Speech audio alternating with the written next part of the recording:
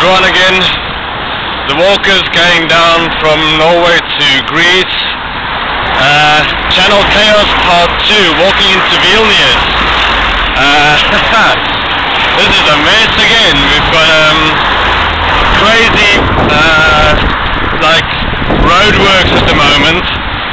We are obviously also in the way of the cars and trucks trying to pass us, and it's a bit of a dangerous situation. We've been walking like this for at least 10 kilometers now, and yeah, it's quite stressful actually. It's not a nice feeling. I'll just quickly show you what Tina and Raquel's got to walk like. Turning it around.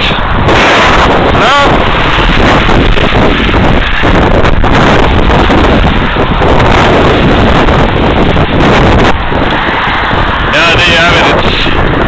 At least now we're not surrounded by vehicles anymore. It's been going well, but our shoes need to be replaced now. They are finished. They've got holes in the soles, which means we are collecting stones inside our shoes. Any little water puddle creates a wet shoe as well.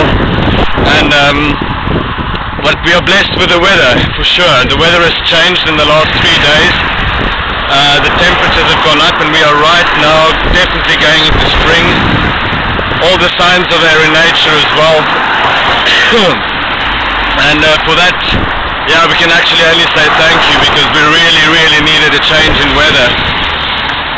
Vilnius lies ahead of us, maybe 8 or 9 kilometers right into the center, and we are hoping that we can get certain things replaced, fixed, and yeah, then carry on and tackle the south and western part of Lithuania as we head for Poland, directly going straight through to Warsaw.